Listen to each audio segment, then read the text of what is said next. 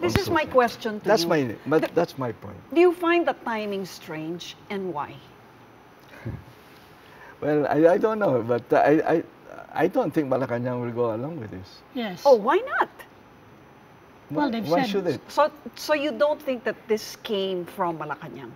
I doubt it. But, you know, to me, let's talk about the cost, right? If I were Malacañang, 5 to 7 billion, I'll put that Yeah. in the universal health care Yeah. of people. I'll put it there because that's a good law, by the way. But there's not enough funds.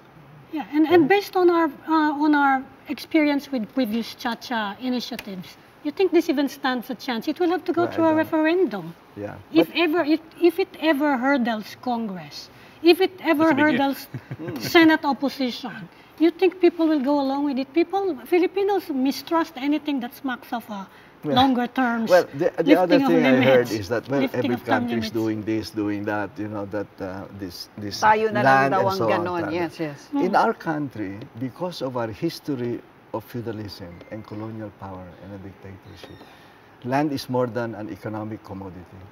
It is a social asset Yeah.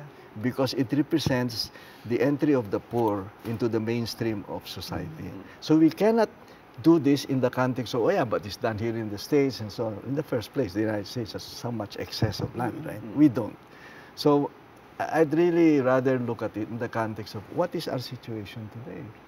If we are going to change the Constitution, it must be because it will benefit the poor.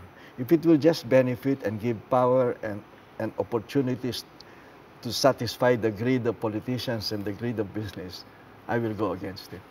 So looking at this latest proposal to change the Constitution, you think it will not benefit the I poor? hope, no. How? How will it benefit